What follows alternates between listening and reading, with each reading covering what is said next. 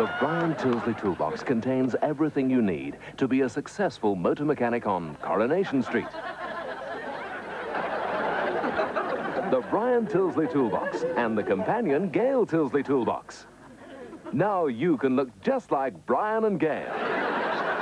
This amazing offer is in this week's Celebrity Chat.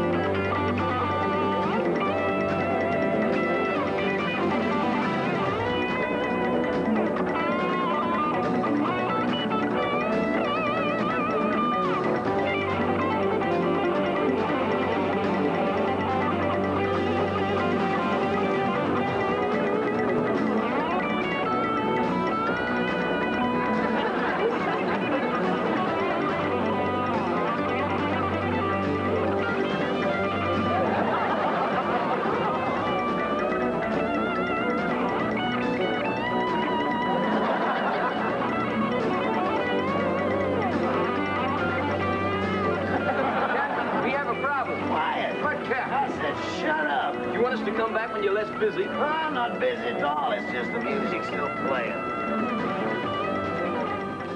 Ah, that's better now. What's on your mind? We need to know what's happening. No one's told us what's going on. Yeah, I mean, we're 6 minutes into the program and we still don't have a storyline. So? Well, we just thought it might be more interesting if we... Oh, shoot.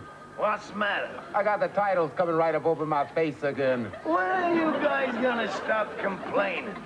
I got the director's name over my face. You don't hear me moaning, do you? Can we get on with it? Oh, it's all right for you. You never get any names across your face. Oh, Sprocket's right. Let's get on with it. Captain, here's that file you asked for. Can we get on with the important stuff? Sure. You get to fire 500 rounds without reloading, you run across 8 car parks without getting shot at, and you wreck 6 cars without getting a scratch. No. The important stuff. Like, what clothes are we wearing? Well, you got 10 changes throughout the program. All designer labels? Naturally. Well, you have to sit there in the same filthy suit. I gotta make you guys look good. Yeah, what about the music? Well, we got 6 new tracks. There's Phil Collins, Madonna, U2, Huey Lewis, and Bryan Adams for the car chase. Oh, no. Bryan Adams is for fights. You know, when I get smacked into that pile of cardboard boxes, you know as well as I do, car chases is Phil Collins and the Eurythmics. But we don't have no Eurythmics this week. What? Get my agent on the phone. Captain, here's that file you asked for. You haven't even told us what the goddamn plot is. Nobody's interested in the plot. When are you guys gonna understand that the fast cars, the clothes, the music, the lavish sets, this makes this program? You get a couple of cops in the middle of everything and the series can't fail. Yeah, like Starsky and Hutch, Cagney and Lacey. Exactly. But more up to date. But surely, if we're going to be more up to date, we need a flash car or a flash helicopter. Yeah.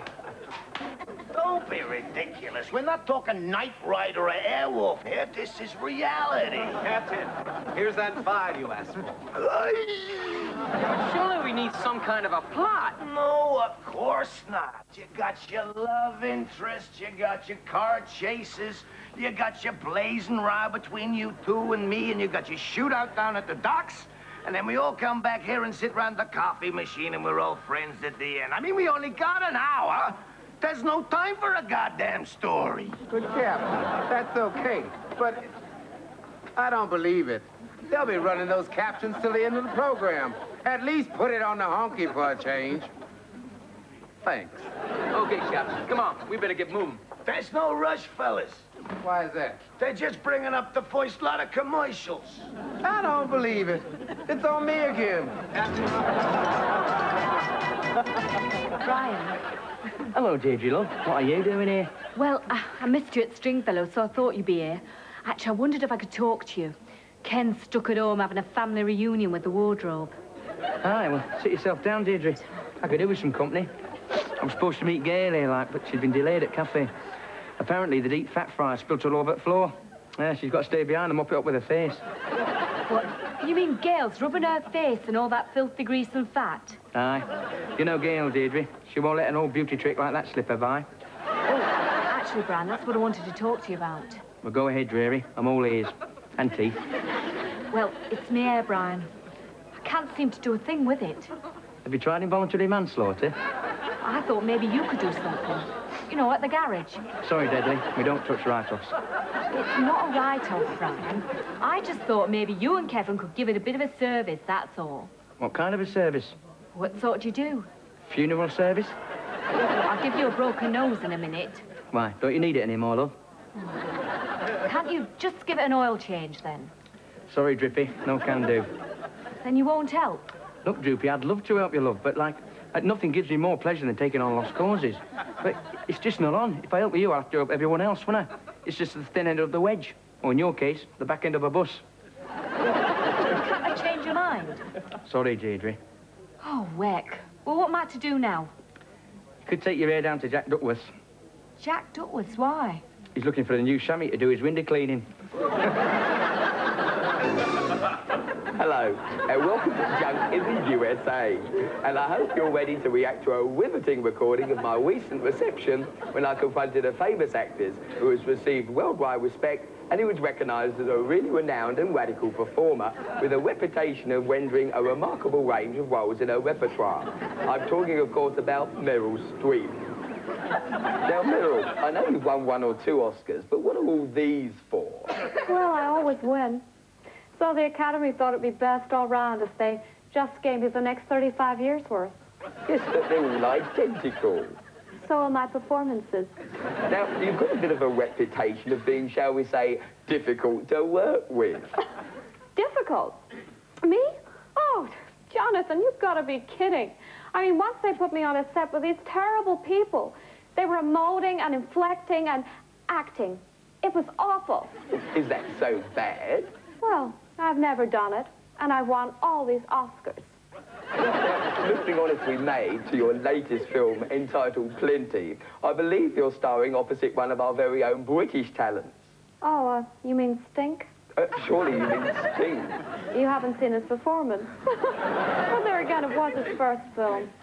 No, but surely he was in Brimstone and Treacle, Dune, and The Bride. I'm sorry, I didn't see them. Who did? Meryl Streep, thank you. Sure. Well, that's all from Junk in the USA. Next week, I'll be interviewing Robert Redford about his rip-roaring and ribald role in his really riotous recent release, Butch Casserole and the Bloke with the Orange Hair. In this week's Celebrity Chat, we talk to Felicity Kendall, the Sloane Ranger's answer to Molly Sugden. No matter how famous her face becomes, she always ends up at the bottom. Well, I'm so scatterbrained, I really am. I do get annoyed with myself. I mean, for instance, a Jehovah's Witness came round the other day and said, would I come to their end of the world meeting? And I said, could you come back next year? Honestly. No, I try and be organised. It always backfires, though. I mean, for instance, I sent off for this household gadget that cuts housework in half. I sent off for 2 of them, I think. And then someone gave me 2 tickets for Live from Her Majesty's. I spent 2 hours queuing in the rain outside Buckingham Palace. Oh.